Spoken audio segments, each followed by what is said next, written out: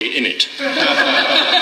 Now, Madam Deputy Speaker, I wish I could report from this debate that Her Majesty's opposition was clearly reflecting on the result of the election and the messages sent to them ever so politely by the British public.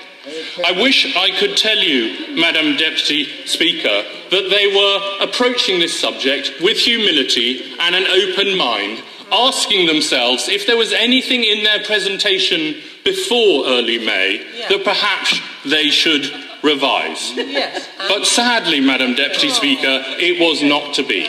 We heard Groundhog Day of the Labour story. All we heard from the benches opposite was an endless series of increasingly hysterical attacks on cuts in public spending.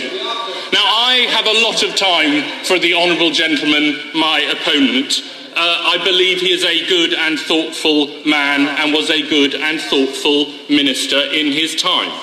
But he can tell his colleagues of why those cuts in public spending were necessary. Yes. My right honourable friend, the Prime Minister, did spend quite a lot of the last 6 to 8 weeks opening his breast pocket, no, I won't give way, opening his breast pocket and brandishing a letter. Not this letter, there is nothing on it. It was from the honourable gentleman, and he said that there was no money left. We have never wanted to cut public spending. We have never wanted to impose those difficult decisions. We have done so because of the legacy that he left us, that he made fun of in a letter, and we are living with those consequences. I will not give way. He has had his go.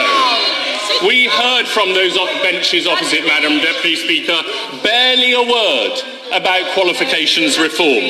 We heard from them barely a word about our apprenticeship reforms that are putting employers in charge of developing the standards and in controlling government investment in apprenticeship.